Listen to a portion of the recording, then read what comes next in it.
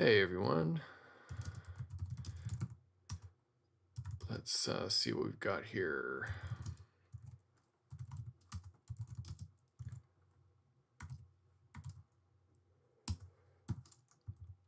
All right, first listen.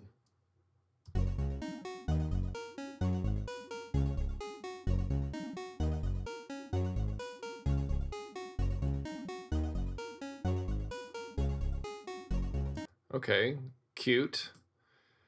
I think I would like to hear a little bit less parallel like rhythm between the two channels.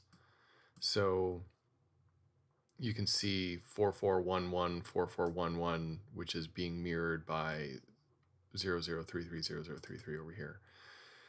So just finding a way to mix that up a little bit. So instead of groups of 4 or groups of 2 and 2, why don't we try a group of 3? So the 4 is acting as kind of an accent. So let's move that accent as like a group of 3.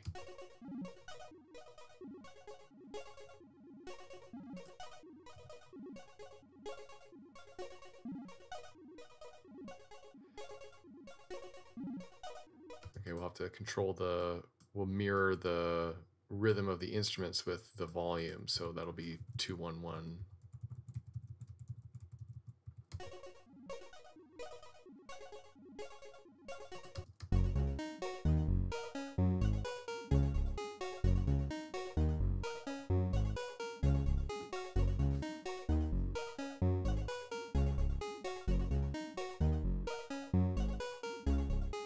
Yeah, I think I like that better.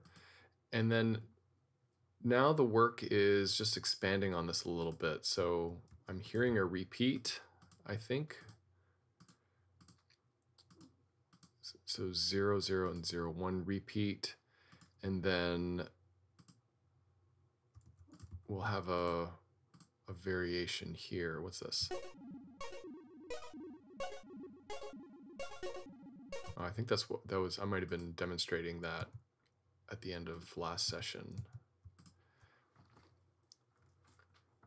Okay, let's get rid of this.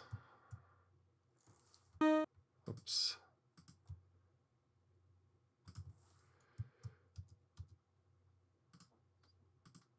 This will be 10. We'll keep the same harmonic motion, but we're going to change like the counterpoint between the melody and the bass.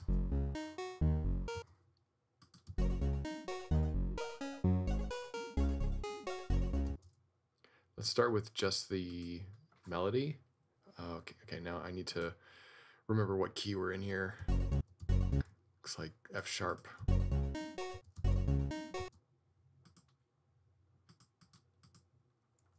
So let's try. Okay, so that's the original.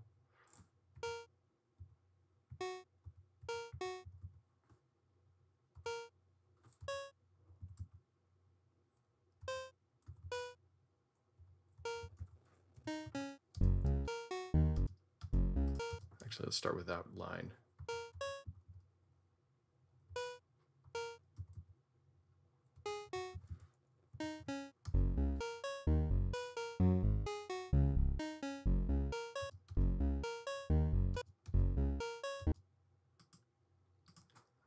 And okay, now I'm just going to change the bass.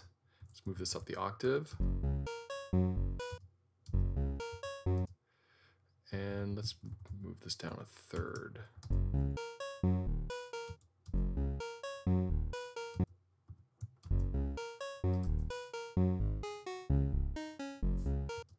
Okay, now let's hear what that sounds like in sequence. Oh, it looks like I was editing 9. Yeah, so okay, so we just swapped these.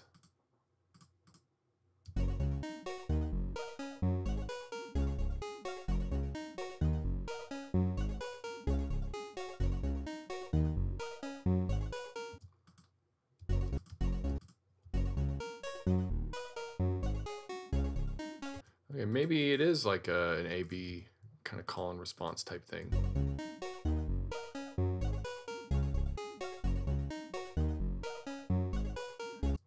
What is happening here? Oh, I know what's happening. It's because it's repeating. It's repeating here. So actually, what I can do is just take this and actually let's just take this and we'll move this to the back end. Turn off that loop.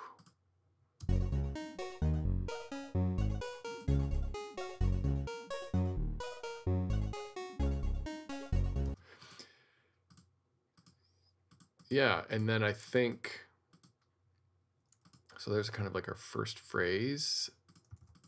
And then on 10, we make even more, create even more contrast with the melody and the bass. So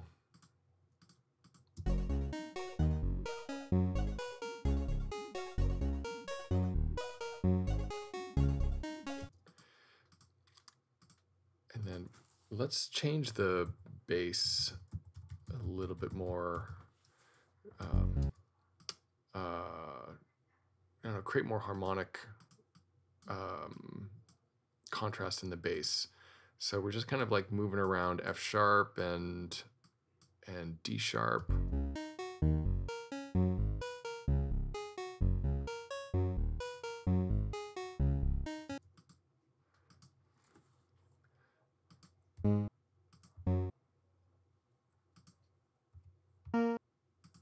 Let's get the right range here.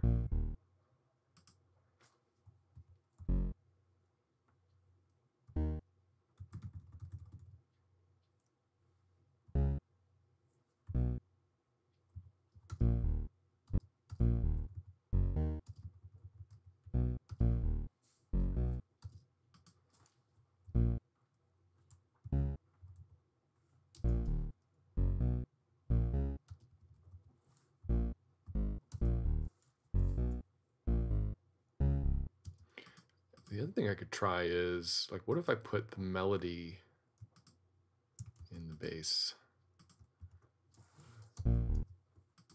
So, what's this?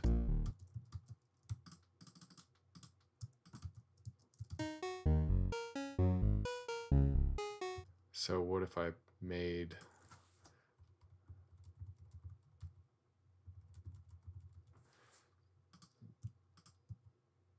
see if this kind of inverts.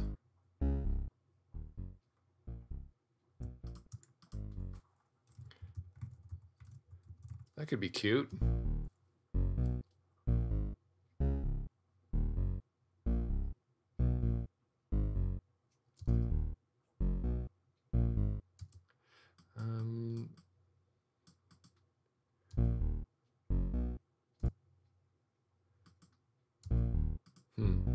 Okay, let's now let's listen back, and then we'll start filling in the melody.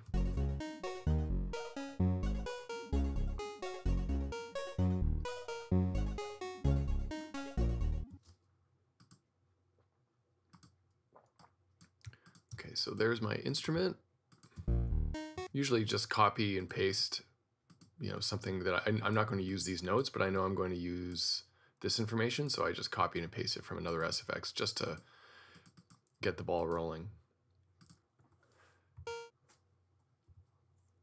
Let's move it up the octave.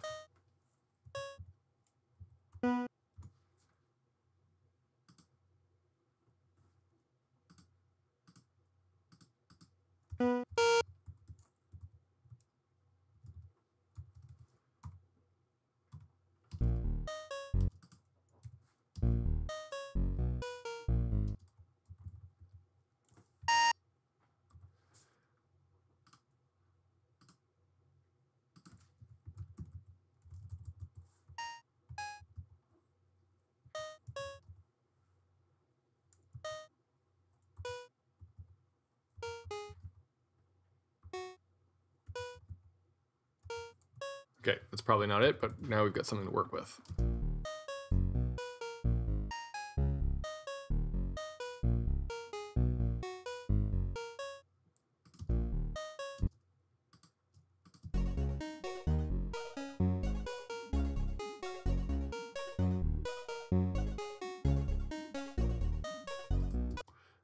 let's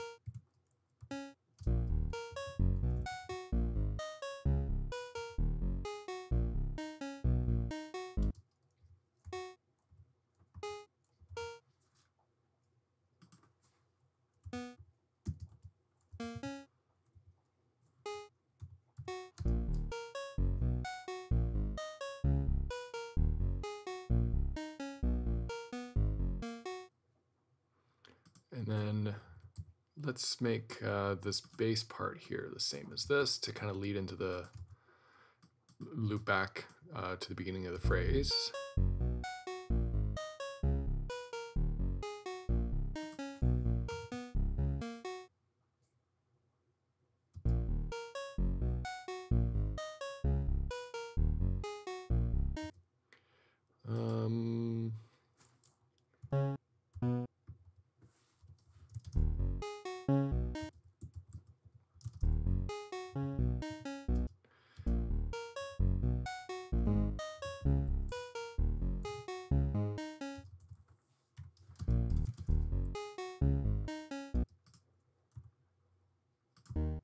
Just trying to find the right flow here.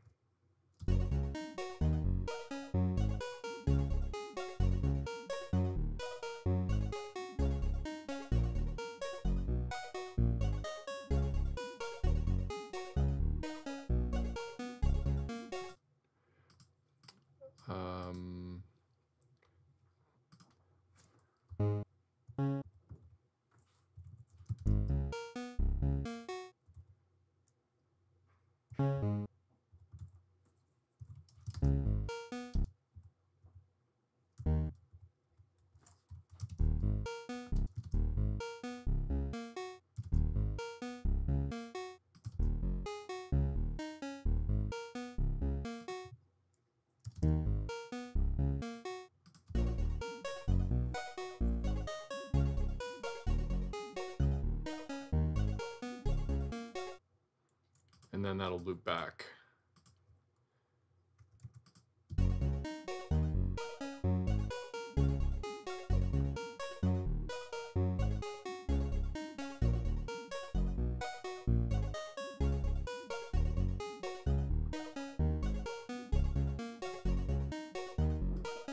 Yeah, so something off balance in here.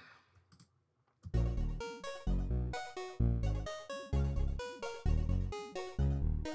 think it might be this note.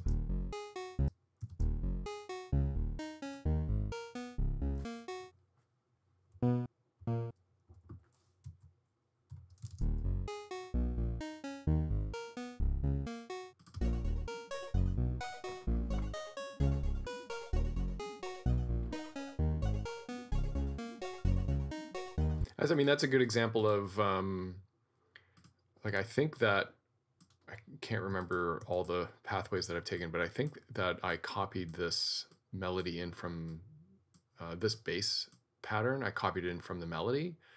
And as I'm working through it, I'm realizing that, well, the melody and the bass, for whatever reason, just, it doesn't quite work.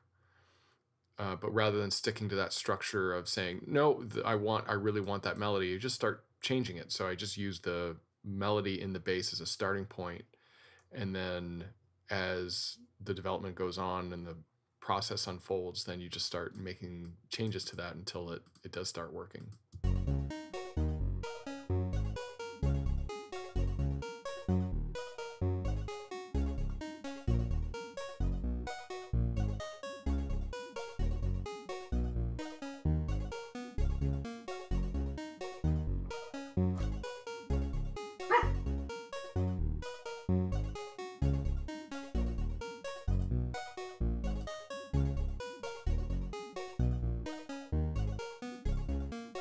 Okay, so now I have an idea. So I don't think that is the final version. It's close, but there's something in SFX 10 that's slightly off. But I'm just going to keep on moving forward, and I'll deal with that maybe next session. So what we can do here is, as a kind of a continuation of the idea, there's a few different pathways that we can explore. One is to just do a straight up repeat, maybe with, well, yeah, probably a straight up repeat with an added layer, which is what I'm going to try. And the other pathway eventually, maybe at 04, is to start expanding the melody and the harmony even more, and also maybe experiment with the rhythm of the 0033, 0033. But for now, let's add, I think, just like a simple drum beat. So it's going to be simple. And we're going to have it because that's a much better kind of kick sound. And if it's at the normal speed of everything else, just lasts a little bit too long. And then put this up here, maybe with noise.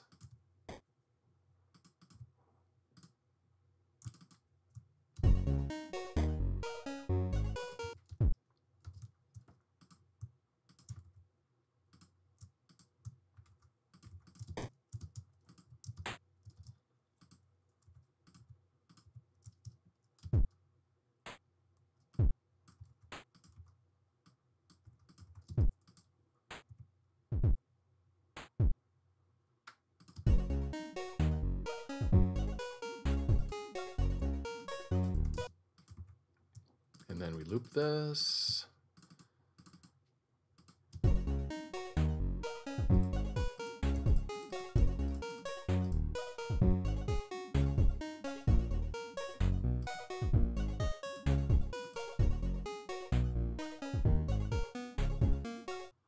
Yeah, simple.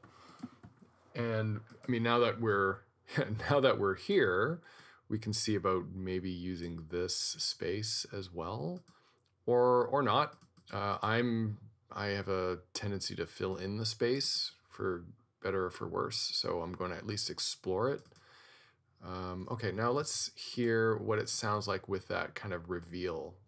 So from pattern 00, and just to see if that makes sense moving from 01 to 02, and if the adding of the drums adds to the repeated phrase.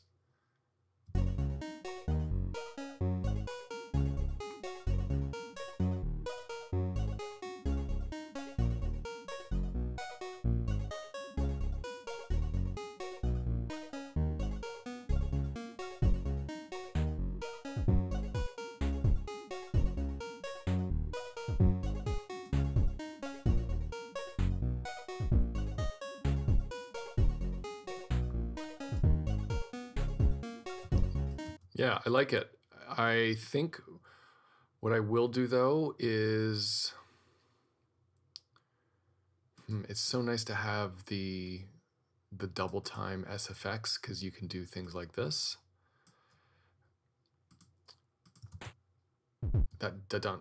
We can't do that. I wouldn't be able to do that if it was speed 28.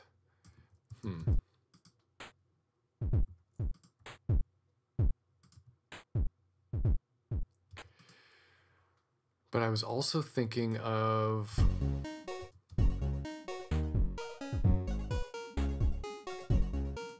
like, what if I took this melody and moved it up the octave, a different instrument.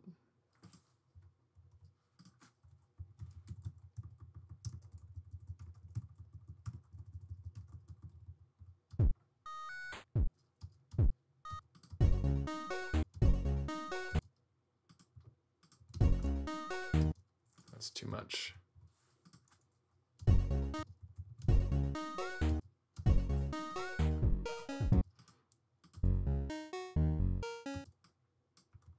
So we're adding a drum layer, but now we're also adding a melodic layer.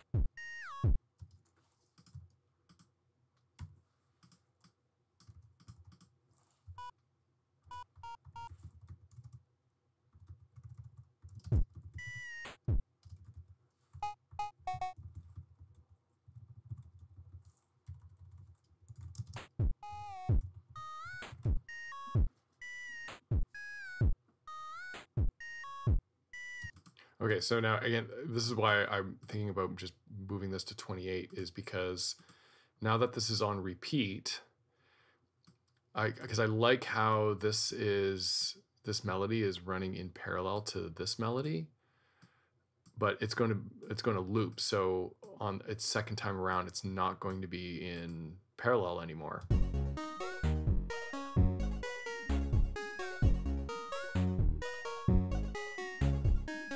It's cool, but I don't think that's what I'm going for. So what I'll do, I'm going to save 11. This is gonna open up a whole pathway of sound design and things I need to do, because I don't like that sound of the kick, so I need a custom instrument for that.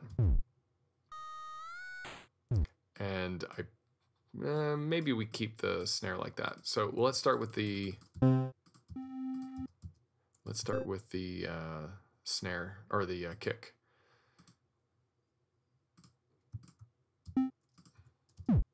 I think it was at 14, right?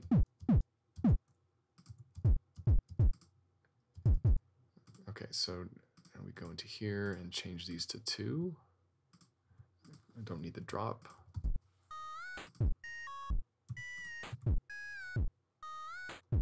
Actually, that's not the SFX. I made the same mistake. I always do it on the wrong SFX.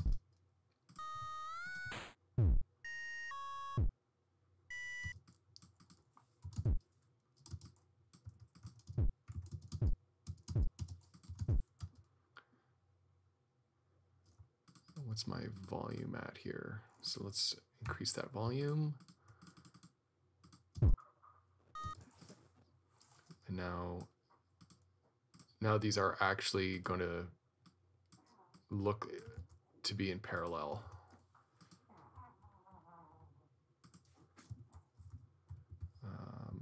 Five, oops. Oh my gosh, it's the wrong SFX again.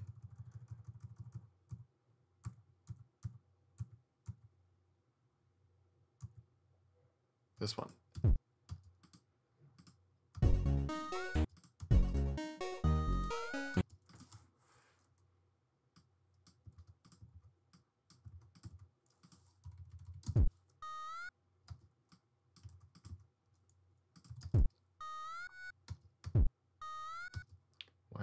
Oh, this one.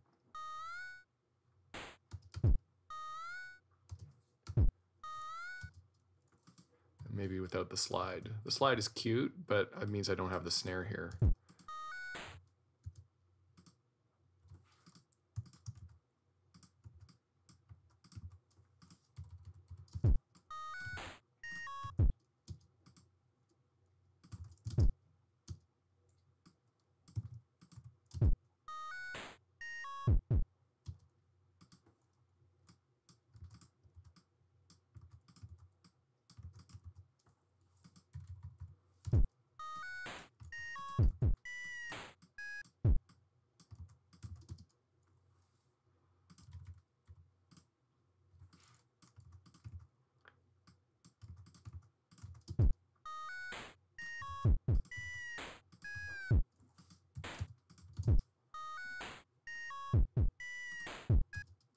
Okay, now let's move over the second half.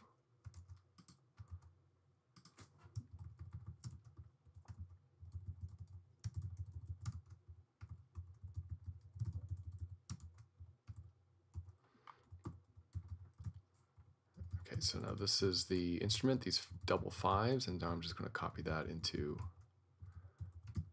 these melodies here.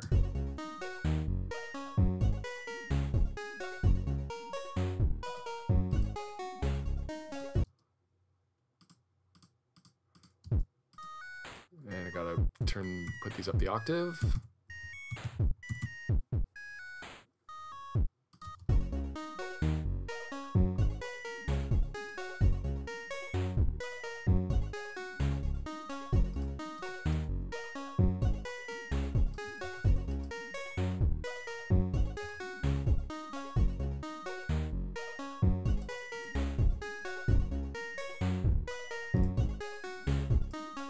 I mean, I might cave and just put this as its own instrument as well. Unless I can, what does this sound like with instrument 0?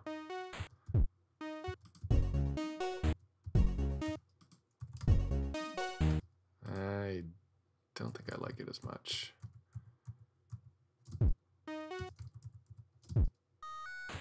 What other instruments do I have? What's one doing? Oh, maybe instrument 01.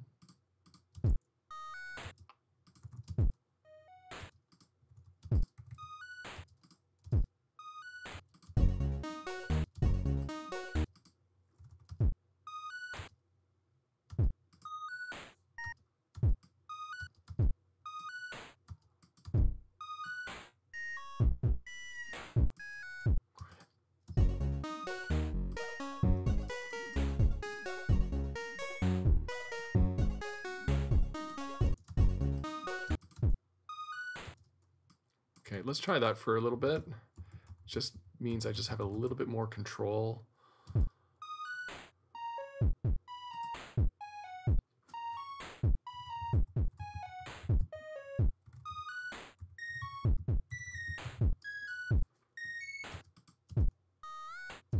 I have this saved here too if I want to reference the original sound of that melody. I really like that kind of nasally sound that's coming out of here. So now it's a question of like, well, do I just put that in here? Like I would recreate that sound. Whoops. I think it's with buzz. Loop it.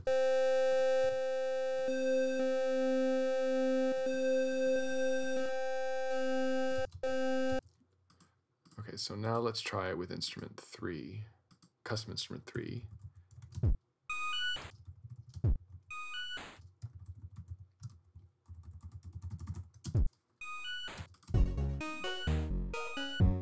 Oh, whoops. I copied the entire thing.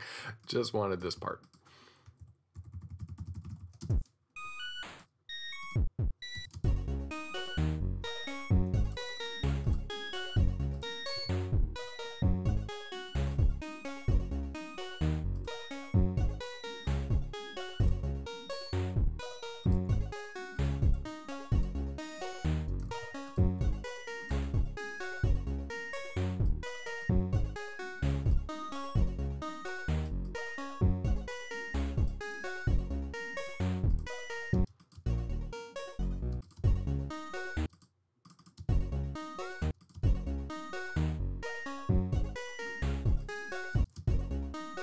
So the question for me is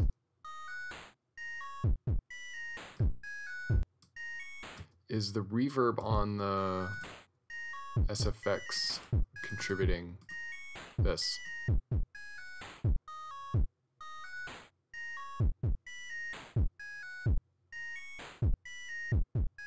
Because that was one of the reasons why I was going to just add it to the SFX here. So, and I'm going to say it's not a huge difference. So I'm going to go back to the original sound. This will be the last thing I do.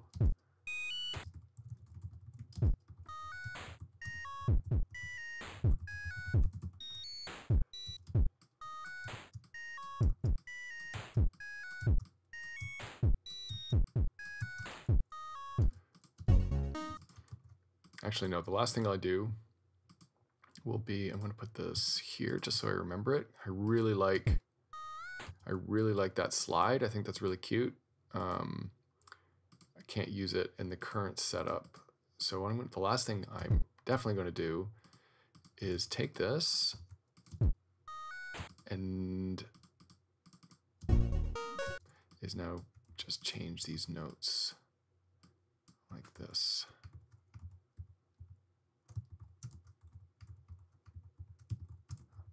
Trying to use the mouse less. It's just so much more enjoyable. You can do things on the keyboard. Okay, now I need to put it up the octave.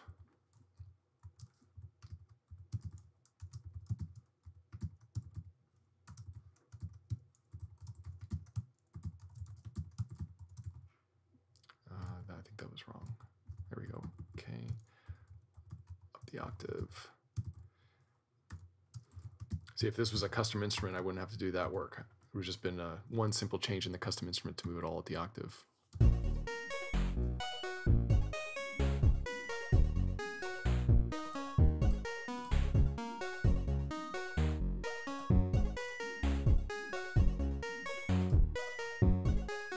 Okay. Okay, pretty good session. We changed the melody of SFX 8 just so there's a little bit more rhythmic contrast between the two SFX. We added this new SFX, which is like a kind of makes a call and answer type melody structure, A and B. And then we repeat that call answer structure, but with now a drum layer and a melodic layer just to, yeah, add that dimension.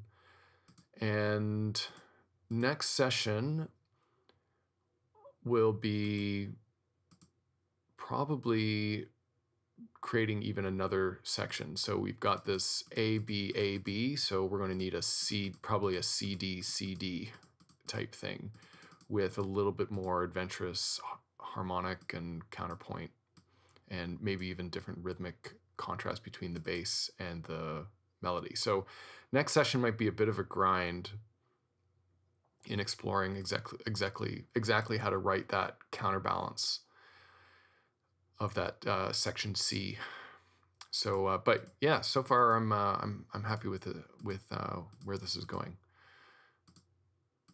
Okay, see you next week.